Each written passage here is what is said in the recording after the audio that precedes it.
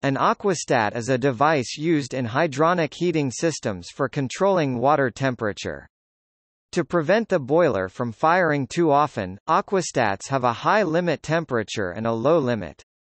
If the thermostat is calling for heat, the boiler will fire until the high limit is reached, then shut off even if the thermostat is still calling for heat.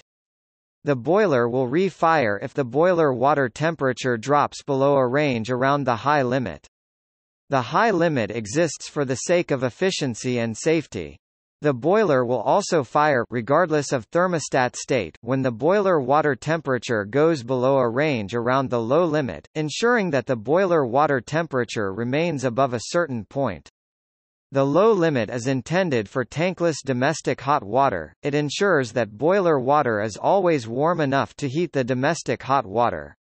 Many aquastats also have a differential diff control which determines the size of the range around the low and or high controls.